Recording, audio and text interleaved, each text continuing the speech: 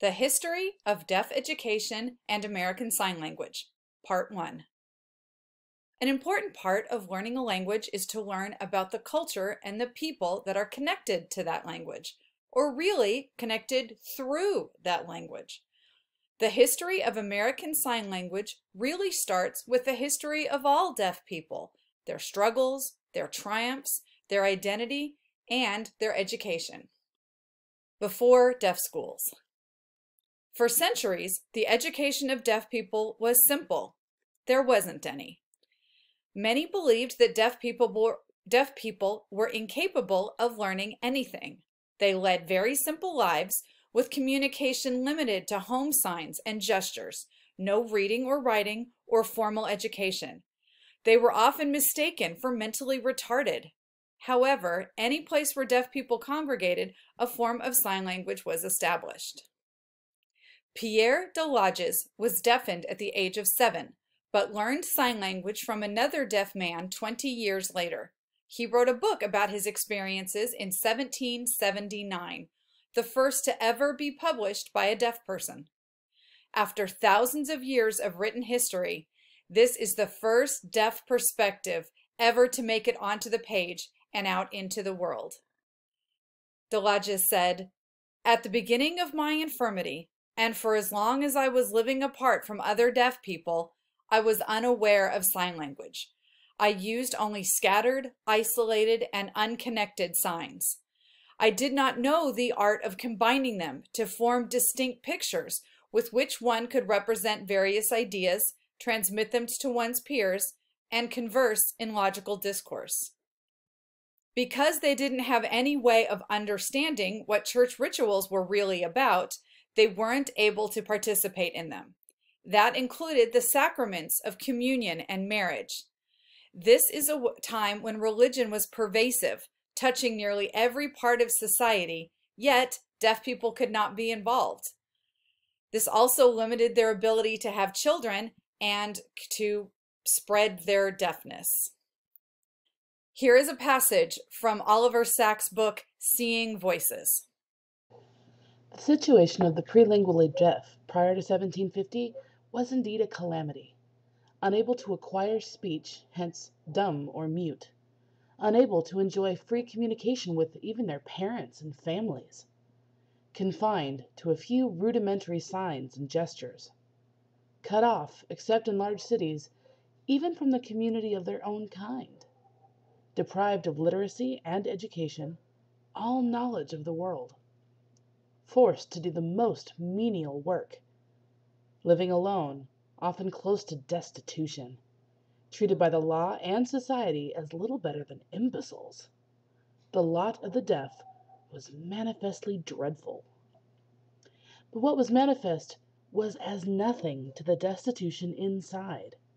The destitution of knowledge and thought that prelingual deafness could bring, in the absence of any communication or remedial measures. The deplorable state of the deaf aroused both the curiosity and the compassion of the philosophes. Thus Abby Sykard said, "Why is the uneducated deaf person isolated in nature and unable to communicate with other men? Why is he reduced to this state of imbecility? Does his biological constitution differ from ours? Does he not have everything he needs for having sensations, acquiring ideas, and combining them to do everything that we do? Does he not get sensory impressions from objects as we do? Are these not, as with us, the occasion of the mind's sensation and its acquired ideas? Why, then, does the deaf person remain stupid while we become intelligent?" To ask this question, never really or clearly asked before, is to grasp its answer, to see that the answer lies in the use of symbols. Sykard continues, "It is because the deaf person has no symbols for fixing the combining ideas, that there is a total communication gap between him and other people." 1620, Juan Pablo Bennet. Juan Pablo Bennet wrote a book around the year 1620 called The Simplification of the Alphabet and the Art of Teaching Mutes to Speak. He recorded his observations of a young deaf boy who was taught to speak. However, this was only one student, and Bonnet himself didn't teach him and hardly met him once at a party. However, he took credit for the student's success as if he were his own. But Bonnet's book was important and proved to be valuable because it raised the interest of a great many of European teachers who began considering the possibility of oral education for deaf children. It also introduced the manual alphabet to the world, the one that we still use today. It was originally created by monks so that if someone were dying and unable to speak, they could sign the first letters of a prayer to tell the priest which prayer they wanted him to say over them. The rise of oralism. There are, and always have been, two basic theories on how to teach deaf children: manualism, the use of signs, and oralism, the use of speech. The debate over which is better began at the beginning of history, and it still rages on today. It had already been observed that whenever a large enough group of deaf people lived in the same area, a form of sign language would grow up among them. It wasn't as full and developed as the ASL we use today, but they could use it to communicate among themselves. However, several factors made oralism, the use of speech, the preferred method. First was progeniture.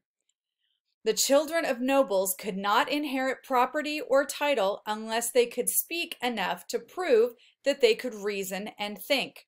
No one wants a stupid or crazy person in charge. Since sign language doesn't count, people wanted their children to learn speech. Another factor was a strict interpretation of a Bible verse, Romans 10:17, which says, "Consequently, faith comes from hearing the message, and the message is heard through the word of Christ." The clergy of the time took this literally, which meant that deaf children couldn't be saved unless they learned speech. Deafness was considered a curse. Humanism. These days we work hard to celebrate diversity and to like our individuality, but for centuries society was ruled by a desire for conformity. Society didn't want a separate subpopulation of the deaf. They wanted them to be able to fit in with the norm. During this time, as science and innovation were increasing, humanism was on the rise as well. Humanists believed that an increase in knowledge and technology meant that humanity was capable of anything, including impossible tasks like teaching the deaf to talk. 1760, Abbé de la Paix. Then, in the 1760s, while helping the poor in Paris, a priest named Charles Michael de la Paix met two teenage deaf sisters. This is an account from the book When the Mind Hears by Harlan Lane. Imagine the scene. A wretchedly poor quarter of Paris. A narrow, winding street paved in cobblestones. A bleak courtyard with refuse piled against vestiges of the ancient walls. A steep, worn stair that leads to a small, dimly lit room. The naked walls and ceilings are black with soot from the hearth. Jagged scars show where they had shed flakes of whitewash applied by earlier generations long dead. A large, rough-hewn table occupies most of the room. 3 pallets of straw have been pushed under it to clear a narrow passage around it. On the table, a basin and an extinguished candle. Beside it, 2 young women sit on stools. Some 15-year-old, they wear identical long dresses of solid-colored dark wool, scarves, and frilly muslin bonnets. Their lips are still, their eyes averted, their faces haggard. 2 young deaf women, sisters in misfortune. Understand what this meant. The deaf cannot go to school, cannot read or write, have few friends. With hearing parents, conversation at home is sparse, kept to essentials. These women cannot have a real trade, but neither can they marry. They are useless to themselves and a heavy burden to indigent parents. Sadly, they endure an idle and uniform existence, condemned to grow old in a long childhood. When the father dies, the family becomes poorer still. The two young women do needlepoint to put bread on the table. But if their lives are wretched, at least their souls will be saved, thanks to a kindly priest, Father Vennen, who comes from time to time with his engravings of the saints. They will soon take their first communion. And then the priest comes no more. Now enter the Abbé del Epi, in a flowing black priest's robe. Rather patriarchal in manner, del Epi in his late 50s has a full round face, a penetrating regard.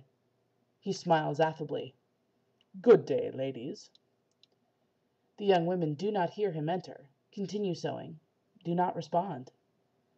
Del Epi, so the legend has it, attributes this to an excess of feminine reserve, and sits down to await their mother's return. She explains everything. The crowning affliction is that her children will never take communion after all. Del Epi tells us his response. "Believing these two children would live and die in ignorance of their religion if I do not attempt some means of instructing them, I told the mother she might send them daily to my house." So began the education of the deaf worldwide. So began the long journey or repatriation for this class of outcasts, a journey that has not yet ended. These girls were his first students, but his school soon grew. As de la Pie worked with the students in his school, he recognized that they communicated with each other quite well using hand signals. The priest was intrigued by this communication and began collecting the signs, to which he added his own to give it the grammar of French. Here's another passage from Oliver Sacks' Seeing Voices. For what mattered was that the abbé paid attention to his pupils, acquired their language, which had scarcely ever been done by the hearing before, and then, by associating signs with pictures and written words, he taught them to read. And with this, in one swoop, he opened them to the world's learning and culture. Del Epi's system of methodical signs, a combination of their own sign and signed French grammar, enabled French students to write down what was said to them through a signing interpreter, a method so successful that, for the first time, it enabled ordinary deaf pupils to read and write French, and thus acquire an education. And again, Harlan Lane's When the Mind Hears. Every deaf-mute sent to us already has a language, Del Epi wrote. He is thoroughly in the habit of using it, and understands others who do. With it he expresses his needs, desires, doubts, pains, and so on, and makes no mistake when others express themselves likewise. We want to instruct him, and therefore to teach him French. What is the shortest and easiest method? Isn't it to express ourselves in his language? By adopting his language and making it conform to clear rules, for example, the grammar of French, will we not be able to conduct his instruction as we wish? De la Pie's desire in teaching them was to bring salvation to the deaf. But many of his objectors brought up the verse from Romans that said, faith comes through hearing. But de la Pie responded to these critics with the words of John, who wrote, "But these miraculous signs were written down, that you may believe that Jesus is the Christ, the Son of God, and that by believing you might have faith in his name." John 20:31. Salvation and understanding were unattainable through the written as well as the spoken word. One more passage from Seeing Voices.